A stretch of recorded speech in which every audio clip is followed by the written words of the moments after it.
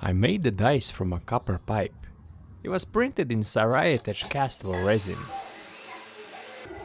I mixed some silicon carbide with water glass and I made a mold.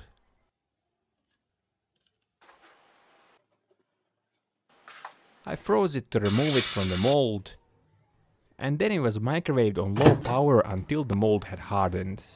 I transferred it to my microwave kiln and burned it out. Then I melted some copper pipes.